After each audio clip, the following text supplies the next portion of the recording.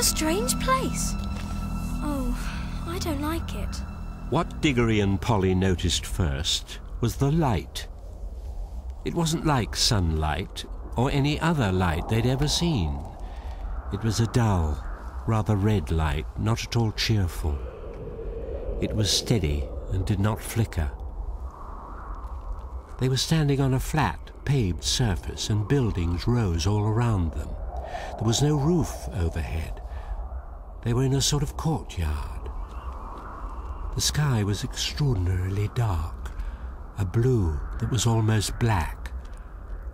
When you'd seen that sky, you wondered that there should be any light at all. It's very funny weather here.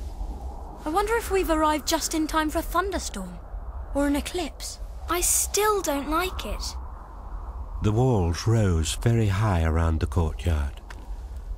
They had many great windows in them, windows without glass through which you saw nothing but black darkness. Lower down there were great pillared arches that yawned blackly at them. It was rather cold. The buildings were in disrepair and decay. One of the arched doorways was half filled up with rubble. The two children kept turning around and around to look at the different sides of the courtyard.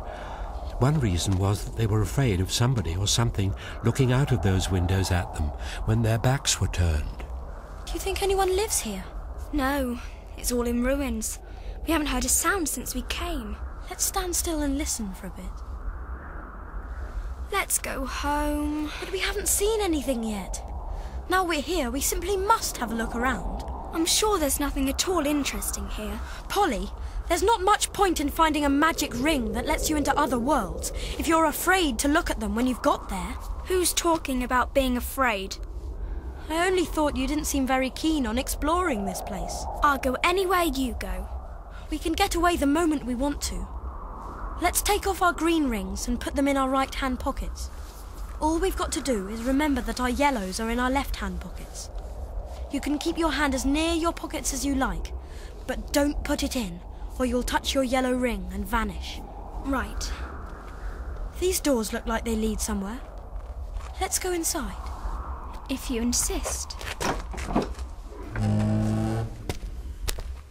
The light's different in here somehow. It isn't so dark. Mind the holes on the floor. Oh, let's carry on through those arches there. Keep an eye on that wall. Looks like it might collapse any minute. This place looks as if it's been deserted for hundreds of years. If that wall's lasted until now, it'll last a bit longer. Does it never end? Let's go up those stairs. Perhaps they lead to a view of some sort. The children went up the great flight of steps and through vast rooms that opened out of one another till you were dizzy with the mere size of the place. Every now and then they thought they were going to get out into the open and see what sort of country lay around that enormous palace. But each time they only got into another courtyard. Look at the size of this fountain. No water, though. Or insects. Or moss. It's all so dead. Oh, but it must have been magnificent when people actually lived here. Yes, but it's so dreary now. Can we go, please? Wait! Look at those doors. They're enormous. Are they gold? I can't tell. Let's go in. No sooner had they stepped into the room than they both started and drew a long breath.